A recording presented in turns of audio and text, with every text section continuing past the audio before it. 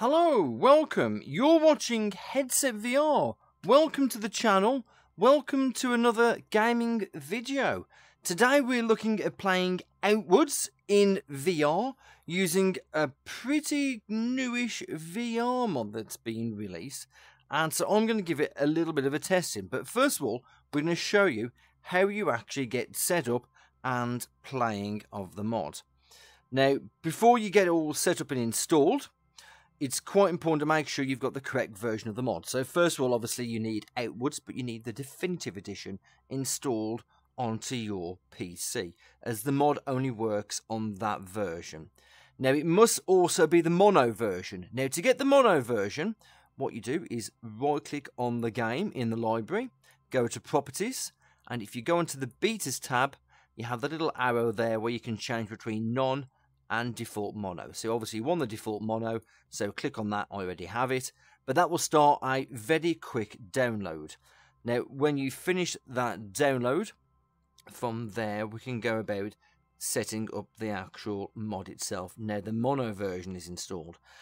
Now there is a link in the description for where you get the mod on GitHub, and what you do is go to that link, of course, click on the latest, which is just here, and that will take you to this zip file here, which you download. From there you want to extract it. Now I've just extracted it to its current location. Go into it, and again, and then what you need is these 5 files here. Now what we need to do, of course, is put it into the correct location. So go back to Steam, and on the game go to Properties, go into Local Files, Browse Local Files. So from there you can see a file called Outward Defend, or Defed, or whatever it's Defed it says, and double click on that, and what you do then is go to the files from the extraction, right click and copy, and then you can paste them into the file. Now I've already done this, so it's going to offer me to replace the files, so I'll just say yes, and it shows there the files, as you can see, that I already installed a little bit earlier. But what you need to do is make sure that the BepInEx folder is in the same directory as the Outward Definitive Edition _ data file, which is right here. And like I mentioned, you merge or overwrite any files that ask you to, and from there you should be able to set it up in VR. Now the link I've sent you to, it does give installation instructions as well, so you can have a look on there. It does also show a pretty comprehensive set of controls and how you play it. This was only tested on a Quest 2, and it does mention about the support down here. It's only been tested on a Quest 2 so far with touch controllers, but it should work for the VR headsets. But it will not work for the VR controllers unless you add your own controller mapping scheme, as it says there. So from here, we're going to boot the game up and jump into VR. Now, I haven't actually opened Steam VR here. I've just opened the Quest app, well, the Oculus app, because I'm using a Quest 2 headset here, linked up to the PC. So let's just hit the play button, and off we go. Of course, from there, it'll give you the option, play Outward or Definitive Edition. Obviously, you go for the Definitive Edition. Okay, so the game has loaded up, and there are lots of people, well, there's a couple of people just lying around, just sitting here, looking a bit weird. So, from here, like I say, I've got touch controllers. We're just going to do a short little snippet of gameplay, just so you can see what it's like. Now, there is a very intuitive tutorial. Now, I'm using the controllers here, and you can see I'm using up and down on the arrow key, although the menu does kind of seem a little bit out of view there. You can actually mess around with that there. And you use, on the stick, I'm using the left stick to go up and down, and the A button to go into settings. And from here, you can use left and right grip to go across the settings. Now, from what I did see, although it is quite far away and it tests your eyesight, I don't believe there are any proper VR settings like comfort or anything like that. But I press B to go back, And from here, now I did start a tutorial, and there seemed like there was quite a lot to it, so I'm just going to jump into a game, and we'll see what happens and how much of a dick I look by failing miserably. Right, first of all, we have to make a character, but we're not going to call him Jim. Jim, you look like a bit of a pleb. Let's choose a female, because I always choose females, because, well, I just want to. What race have we got? Well, you know what? Let's just randomise it until we get one that we like. Well, you know what? That's going to do, I think. Although I might change the hair colour. Yeah, we'll just go with that, I think. Are we still going to call it Jim? Well, probably not, no. We're going to call it Headset VR, because it wouldn't be Headset VR if we did it any other way. So this game does come with 6 degrees of freedom, and you do also swing a weapon. Now remember, do I always choose a female character? Well, I'm not going to complain about pixelated breasts, are you now? We have got full hand tracking. I can look left. I can look right. I can look up. I can look down. And I can put my hands in the air like I just don't care. And I can use my fingers like this. And hey presto, we have a pretty intuitive VR mod. Oh, and the sun's up. With motion controls. Now, I don't believe we have physics that I can actually walk up and grab and pick something up. Although I might be wrong. If you press the B key, it will bring up the menu. Like this, you can go through things like what you're actually wearing, what's in your inventory, using, let me just move, using the right grip and left grip. You can see we go through what we've got equipped, or you can use left trigger and right trigger to change through some of your skills or other various menus.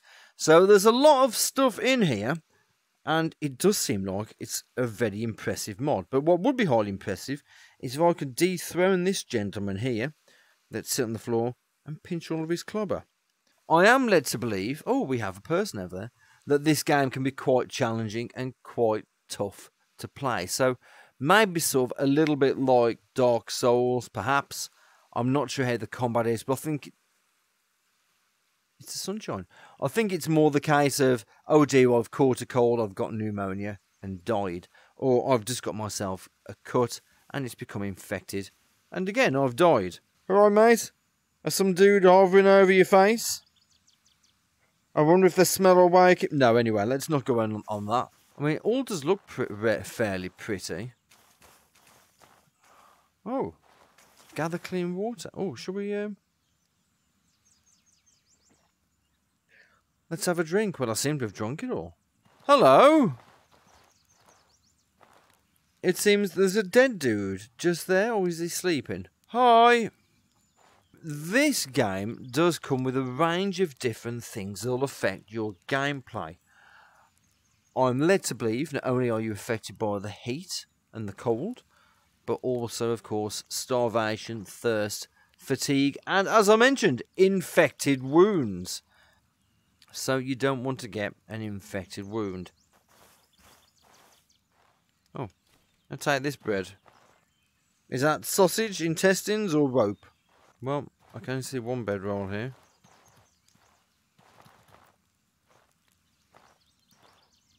Oh, there we go. Time to snuggle up. Let's have 17 hours sleep and confirm. Okay, well, I seem to have woken up in a completely different place. Right, let's take all these clothes. Is that toilet paper? They must have had big arses. Now, I must be honest, the movement is maybe a touch on the jittery side. So when I move, it feels a little bit on the fast. Maybe it could do with reducing down some of the sensitivity in the options. So it's not perfect. We could do with the UI sticking to a particular place so when I turn my head it doesn't follow. That would be pretty helpful. Maybe the sensitivity of the controls could do with a little bit of fine tuning. Okay, so I mean, this in VR could actually be highly impressive. Highly impressive. Although, like I say, it's a fabulous trick to balance a lamp upside down on your hand. Here we go. Alright, everyone. How you doing? Rise and shine, Oh. Trog spawn. You That's think a you bit can rude. nip off for 4 months and not pay what you owe the tribe? What? What are you on about? A blood price is sacred. You can't just shrug off that responsibility. If I don't see the money from you by the time I count to 10, you'll regret you ever came home.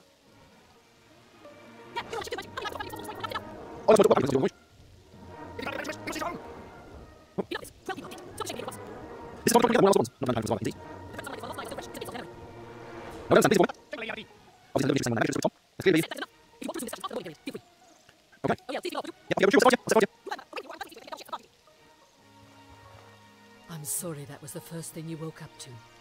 Please forgive them. Many of them have lost family and are not thinking straight. Well, I suppose I'll forgive you. It is raining after all, and that's a lovely eye patch you have. If I could do more, I would. The most I can do for you is declare a mourning period and buy you a little time. For 5 days, no one in the tribe can ask for what you owe. That gives you a few days to pay back the money. Either gather the money or earn a tribal favor, and they won't be able to touch you. I can perform magic tricks. Remember, you only have a few days. This May is your 5. ancestors watch over you. Phew. No, fuck my ancestors. They've left me in the shit. So it seems you've got 5 days to gather a load of money. Oh, the rain stopped at least. Otherwise, the townsfolk will savage your face in. It does look, I'll be honest, a pretty pleasant looking town. Right, well, so far, the game looks pretty beautiful. I mean, okay, so it's maybe not the most amazing looking graphics, but they are pretty damn good. You've got 6 degrees of freedom. Pretty much nearly full hand tracking, but not completely. There's not really the best physics. But hey, you know, when I can balance an upside down lantern on my hand, then, you know, what more do you want, really? Right, so looking around, we've got a quaint little village to jump into. Pay 150 silver to reset within 5 days, or you'll lose your lighthouse. Well, you know what? Is that my lighthouse? It looks like a piece of shit, to be honest. Tell you what, why don't you just keep it? It does seem quite interesting. And it does seem like something I'd like to explore a little bit more. And I would like to see what the combat is like in this game, particularly in VR. But for now, I think I'm going to leave this here. I'm going to have a little bit of a fiddle around because the game is playable on Steam Deck. So I'll have a little bit of a mess around on it tonight and see if we can... Ooh. Thanks very much. See if we can figure out how to get out of this town. Because we got to get out of this place if it's the last thing we ever do. Anyway. Oh. It's a big bird. You've been watching Headset VR. This is the VR mod of Outwards. And all I can say is if you've liked what you've seen so far and you found the video helpful, then please hit the like button. Please subscribe to the channel as well. And you'll see more VR related content like this. Other VR mod setup guides, live streams, and general VR tomfoolery. So if you can support the channel, that'd be great. Just hit that subscribe button. You know what to do. Otherwise, if you've got any comments to make about this video or any of the other content that comes on the channel, then feel free. Every message gets responded to. Unless you're a complete dick, then in which case, it won't get responded to. So, I'll just like to say thanks very much for watching, and we'll see you for the next video. I'm going to go murder this dude who's got a funny lamp on his head.